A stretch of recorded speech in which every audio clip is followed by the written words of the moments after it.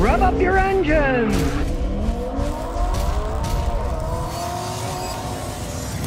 All right, it happens to all of us. The stupid check engine light comes on. The owner of the Chevy took it to various places. They told him various stories. He went to an auto parts store. They sold him the wrong part. So let's go through it the right way and figure out what the heck's going on here. So we're gonna get out the big guns and not mess around. This will tell us everything we need to know and more. And here we go. Start setting it up. Now he did notice when his check engine light came on, his gas mileage got worse. So there's a reason to look into it. There are hundreds of things it can be. Don't ever guess. Use a scan tool. And in this case, I'm using the top line scan tool because I'm going to find everything that's wrong with this car and find out if anybody was telling the truth or whether they were all fools. We'll do an intelligent diagnosis. It's just like gambling. Chevy Colorado 2007. There it is. We'll go to diagnosis and we'll do a whole system scan. Here we go. It checks everything. Doesn't take all that long either. Goes through all the different systems. Check out the report. Now we're doing the smart scan. It's going to find what's good and what's bad. And since it's color coded, obviously red is bad,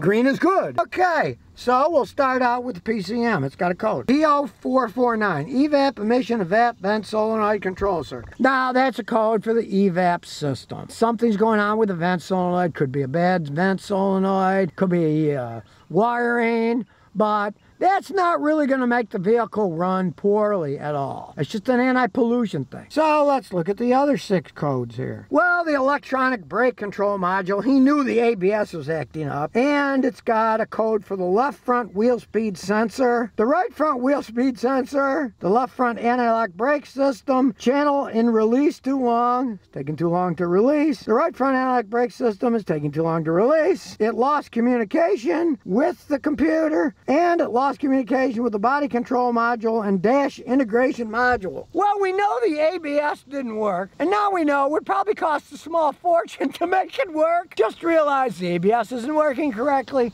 Drive normally. I only have one car that has ABS, all the rest don't, so to me it wouldn't be that big of a deal. Well, now comes the big guns. We're going to analyze the live data stream and try to figure out what's happening, why his gas mileage went down. We're looking at the air-fuel ratio. 14.7 to 1 is perfect. And what is this? 14.70 to 1. So that's working okay. Okay, we know it's not the engine coolant temperature. That's got the right temperature. Knew it had an evap problem, right? It's probably a bad evap vent valve because the car's idling. And when the car is idling, it's not supposed to vent. And here it says evap vent solenoid is commanding venting. So it's only supposed to vent when the car's sitting. It goes through the charcoal canister, gets rid of the hydrocarbons, and pure air, theoretically at least, comes out of the vent on the top. But it's venting now when it's running, which it should never do. So either there's an electronic problem commanding it when it shouldn't, or the valve itself has gone bad. But that's really not going to make the thing run bad. So let's keep looking. Now, for some reason, the long-term fuel trim is 7.81%. So it's adding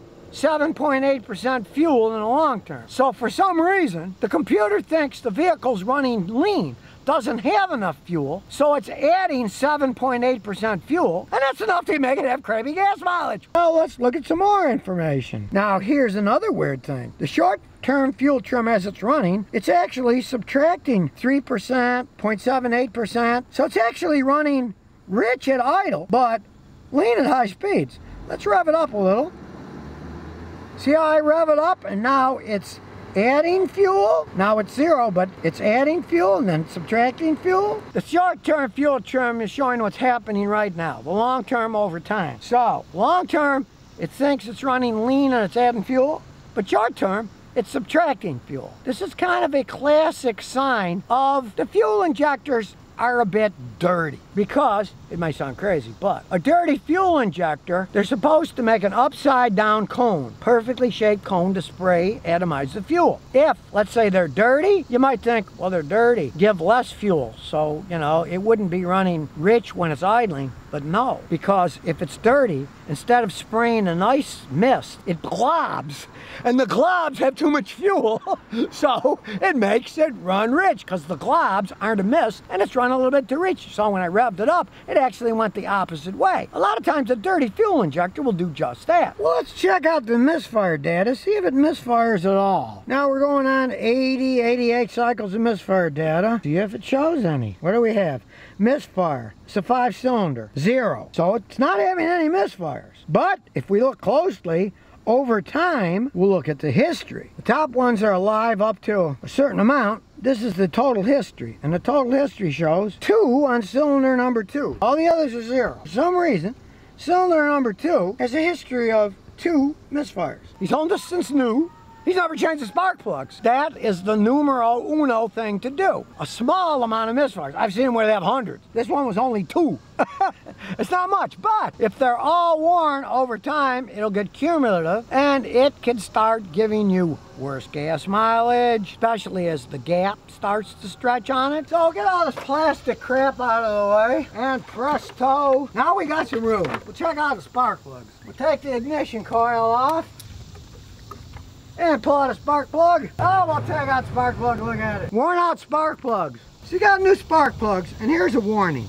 Modern spark plugs are all coated. You don't have to put any NICs on them. If you do, they won't be on right. So just put them in like this. Stick it in. Now you can use a torque wrench if you want. You get them finger tight, then put on a ratchet. This is on. Then go just a little. That's perfect. Now we'll put the ignition coil back on. We'll do the other 4. Always change all of them. Don't be foolhardy and change just one. Unless you have an old junky engine where one cylinder's so worn it eats them up. Then you can change just one at a time. Never ever forget to tighten the clamps, because if you don't tighten the clamps, you get an air leak. The mass airflow sensor measures the air coming in. If this leaks, you'll have unmetered air going in. Your car will run like crap. Simple thing to check. Just make sure you get them nice and tight. So let's check it out.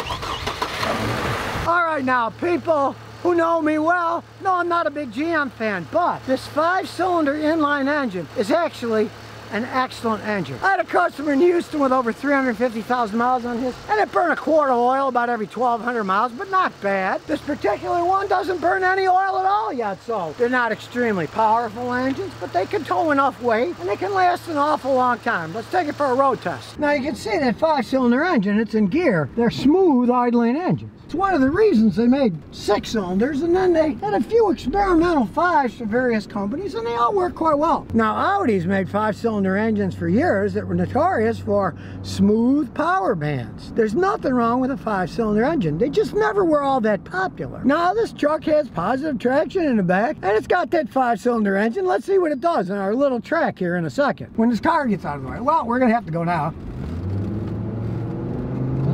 It's got decent oomph to it. It's a very good little pickup truck. So now you know. In this case, it needed spark plugs. People are going to try to sell you a ton of stuff.